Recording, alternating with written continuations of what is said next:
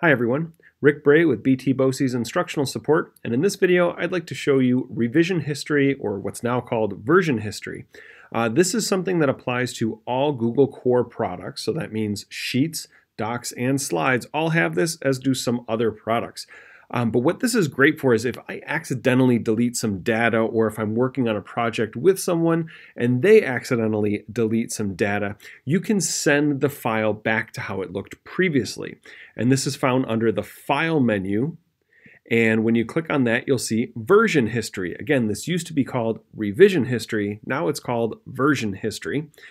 You can name what it is right now, so you could call it safe or messed up or whatever you want to call it. But when you say see version history, on the right-hand side, what this does is shows me all of the changes that were made to the document. And when lots of changes were made, it shows me those individual changes.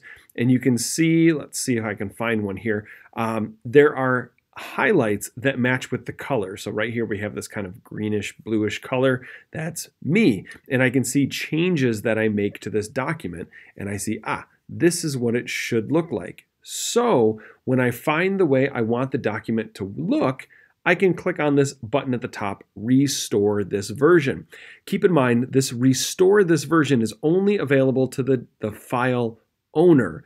Everyone can see version history, however, only the owner of the file has restored this version. When I click on this, it's going to say I'll revert back to how it looked at today at 5:06 p.m., restore, and poof, my file goes back to that way. Keep in mind, any data, anything that's changed between that revision and current, that information will be lost. So if you have a problem with that, or if you need to work around that, please feel free to reach out to me and I can give you some suggestions on how to get that data back. But that's an awesome tool, version history. Again, it applies to Google Docs, Google Sheets, Google Slides, and some other files. And it's a great way to go back and fix your mistakes. So with that, if you have any questions, please feel free to reach out to me. And as always, thanks for watching.